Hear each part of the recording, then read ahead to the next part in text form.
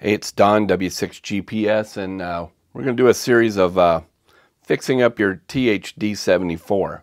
Now, the D74 came out in 2016, and so we've got some out there, got some use on them, and we're just going to tell you how to spiff your HT up.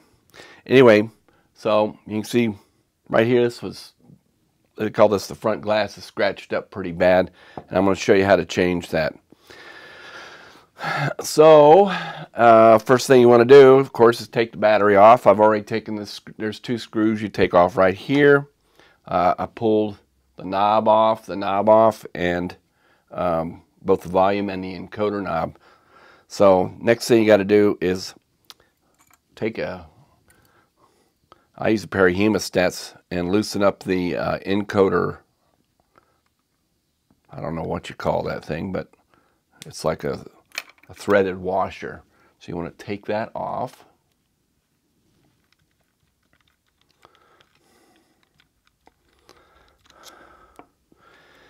And right here is the antenna connector.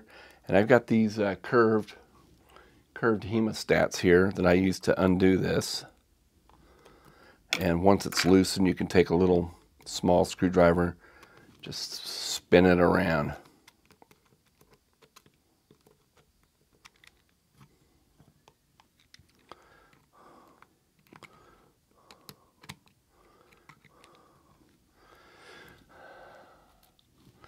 You can use a pair of curved fine needle nose pliers to work.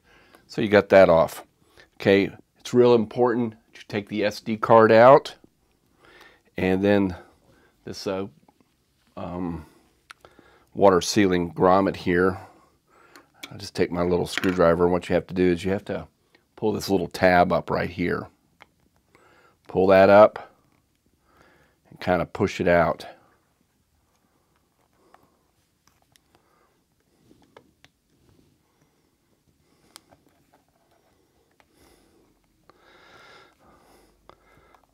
Anyway, it can be a little, there you go.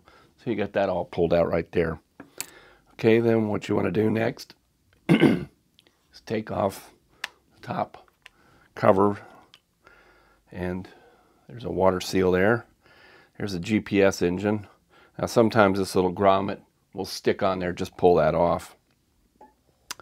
All right, so then the next thing you want to do is carefully pull out from the bottom the radio chassis. Be real careful that you don't just yank it apart, because there's a ribbon cable. So when you pull it out, turn it over just like that, and there's a ribbon cable right there. Now, this is where you're going to mess things up, so please pay attention. Right here is it's a ribbon mount, ribbon cable connector, and you can see how there's this blue line here that goes up. Well, anyway, I would use my fingernail, but what you do is you carefully pull that little white thing up. Excuse me, the white connector. There's a little brown sealer right there. Be real careful that you don't yank that thing back. Okay. So here we have the front case, and what we're going to do is we're going to change what they call the glass, the front glass. So I got me a little heat gun here. Let me get it all fired up. Now you can use a hair dryer. I've got a heat gun, so you be real careful. What you want to do is, a lot of these things use temperature adhesive on it. So what you want to do is warm it up just a little bit. And this is just going to be changing the front glass out. Just warm it up a little bit. That's all you got to do. And yeah, we're going to discard this, but what happens is that it will help the glue to loosen up. And it's pretty tough. And once you pull this off, it's really no good. So now we got the front off. Now there is some of the leftover adhesive sticky tape or adhesive foam sheet is what they call that. What you need to do is you need to clean that off real good.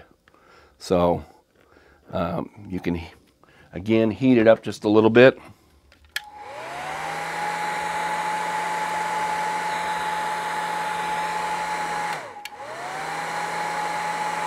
Remember, don't overheat it. And then we're going to clean all the gunk out of there. We'll kind of speed things up here. Be real careful because right up here is a Bluetooth antenna. So be real careful when you're cleaning this off. Okay, we got all the gunk off. And what we're going to do is take a Q-tip with some alcohol that I put on here. What I'm going to do is just get that all nice and clean. We want to get that all clean, make sure that that's all dried out. Okay? So we'll let that dry out. Okay, now listen everybody, you're doing this on your own. I'm trying to help you out here, so take heed to what I say. This is only one time. You can only use this one time. And this little part's only 12 bucks. And you can get it from Pack Parts, packparts.com. The part number, I'll show the part number here. And it's only 12 bucks. You know, they charge maybe $6 or $7 to send a 12-buck part. So if you've got other things that you need, I'd go ahead and buy a couple extra things, maybe a couple extra of these things. But it has a protective coat on the top, and you don't want to take that off till you're completed. And then there is a sticky protector right here that's kind of slick. And this has got that really fancy adhesive foam cushion stuff. It's not even a millimeter thick. So it is extremely important that you guide this in the right spot, because once you put it on there, as Sean Connery says, there's no turning back. There's no turning back. So what I would do is I would just pull a little bit up here, just so that you could see, you know, where the edges are. Make sure you don't put your fingers on there at all. Okay, so you want to guide it right there. Guide it right there.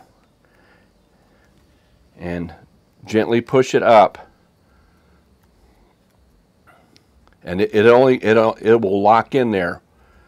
Okay. Now, once it's on, keep that coating still back on there. Push that down. Keep that coating on there, and keep your fingers away from there. And basically it's all ready to go. Okay, now I guess I forgot to tell you, make sure your hands are clean. So now we're going to reassemble that. Now remember, this little ribbon socket right here, it's very, very fragile. And there's a little brown connector is actually kind of a lock for the cable. So very carefully put it in.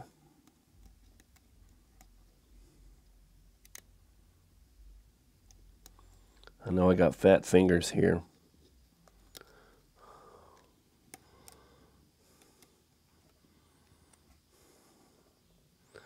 It's not rocket science, but you do have to be very, very careful with these connectors.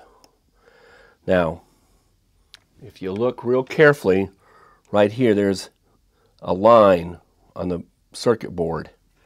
And that's just to help you make sure that you have this even all the way in, and you push this compression thing down right here. Real easy, but be very careful. Okay, so now the next thing we want to do is we want to go ahead and put it back together. So just flipping it around here.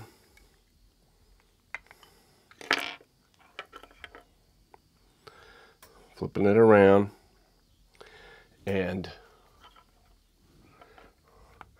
got to be careful with this rubberized seal. There's a rubber seal right here. So what I would do is gently push it in. Let me pull this back just a little bit.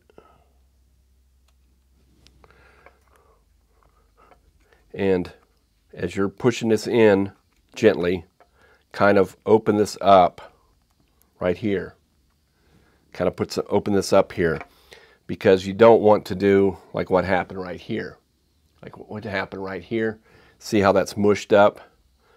So you want to gently push it in, maybe hold it down, pull it up just a little bit. There you go.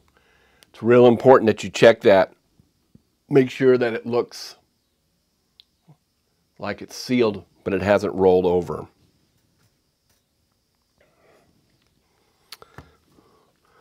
Okay, once you do that,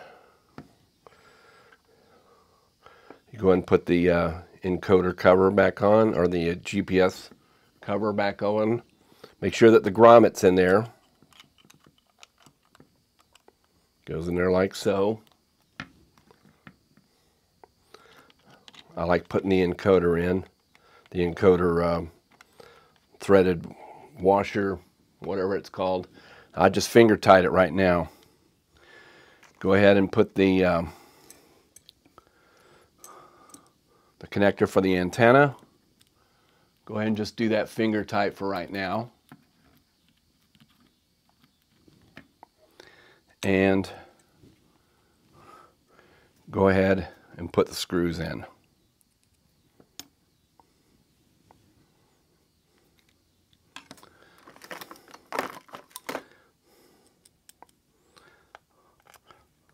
Now when you put these screws in, make sure you don't cross thread the as it goes in. Okay, so check everything. Remember to check the sides there. Got the screw in. Got my top threaded washers. Got those all secured. Go ahead and put the volume control knob on first, and you may have to turn it all the way counterclockwise, and that's where the red line should go. You can put it 180 degrees out of phase, so make sure you got the red line there with the volume all the way turned down. Make sure you put it on the right way, which I did not. So it's going to look like that. Don't turn it upside down like that, but you want to turn it right side up like that. Old Don can make mistakes too. Then put the volume control on.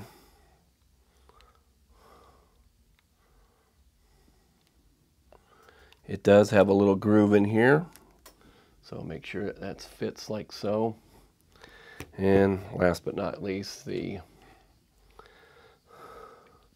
seal. And this you have to kind of push.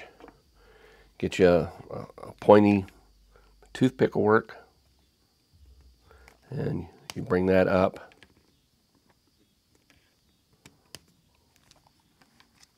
Make sure it's in there real good. Have to push all that stuff in. All right, and then it goes over just like that. So there you go, and if you want to,